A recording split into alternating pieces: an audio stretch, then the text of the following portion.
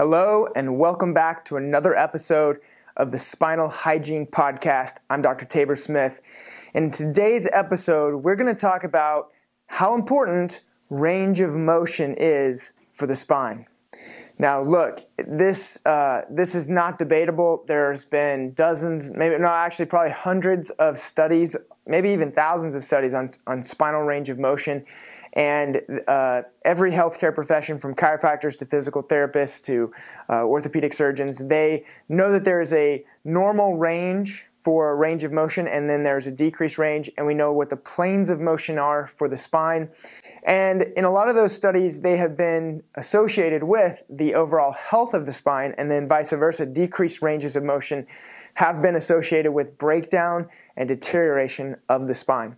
So let's just go through a few little basics about range of motion and just some anatomy about your spine. Did you know that your spine has 24 movable segments called vertebrae? Now there's a difference in your spine than anywhere else in your body as far as bones go, because your arm bone is one long bone.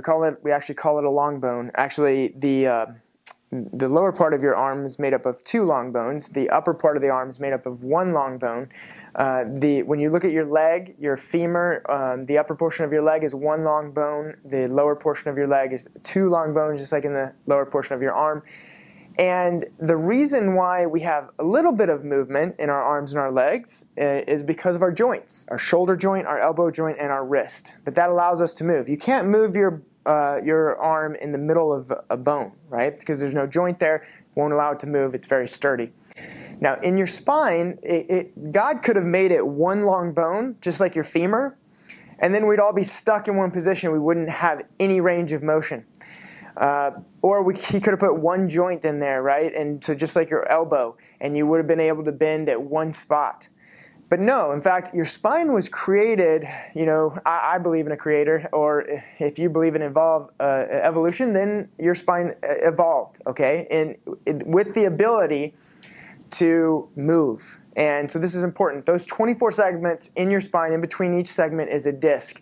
And that disc space allows you to bend, move, and be able to do the things that you do. Now, it just so happens, because it was created for movement, that it actually requires movement in order for it to stay healthy. This is called imbibition. We may have mentioned it in some of the earlier episodes, but imbibition is a motion or moving or a pumping of the disc inside your spine. This pumping of the disc allows nutrients in, waste materials out. Nutrients in, waste materials out. What do you think happens when a joint in your spine loses its range of motion and it can't move through a full range of motion anymore? Well, I'm hoping that you said it breaks down and it deteriorates or it degenerates. And you'd be right. It does. A lot of different studies have shown this, but we know for a fact that imbibition is needed, or pumping or moving is needed, to keep those discs healthy. So what I want to do is I want to show you what the proper ranges of motion are, or show you at least what the planes of motion are, and then show you a specific exercise that you can start using on a daily basis that will help you keep good range of motion. A lot of people in our society today have not moved their spine through a full range of motion in years. I mean, think about it. If they don't go out and if they don't work out regularly, if you don't go to the gym, and especially if you have a sedentary lifestyle, or if you have a desk job that you're limited in your movement, you may not have moved your spine through a full range of motion in years. So this really has a lot of benefits when we teach people to do this simple range of motion exercise every day. And then it ensures them that they will get that full range of motion going in through their spine. So the spine has 3 planes of motion, and not only should the spine move through these 3 planes of motion, it should move through them fully and symmetrically. So let's look here. The first plane of motion is forward and back. And if you're just listening in on the podcast, and you're not going to be able to see what I'm drawing here, so basically you just bend forward like you're touching your toes, and then you can bend back like you're looking up in the sky, and you're bending back with your spine. So that's the first plane of motion. The second plane of motion is what we call lateral bending, or left and right bending. So in this case, you would put your arms to your side, you would laterally bend. Let's say you were going to bend to the left, you would slide your hand down your leg to the knee and that would be a lateral bending. That would be a bending of your spine to the left. And then the opposite direction, in the other side of that plane of motion, would be if you slid your right hand down your leg to the right knee and you're bending to the right. All right? So we covered 2 planes of motion, forward and back, and then side to side. Now there is a third plane of motion, and that is rotation. So your spine moves forward and back, side to side, and then you can rotate to the left and you can rotate to the right. Okay? Now, all we have to do on a daily basis, and if you are somebody who has a desk job, I suggest you do it about every 30 minutes or hour, is to do what we call the ROM stretch. And that is to take your spine to the end range of each one of these planes of motion and hold it for 10 seconds. This should take you about a minute. So you want to bend forward, and you don't have to stretch or bounce or push.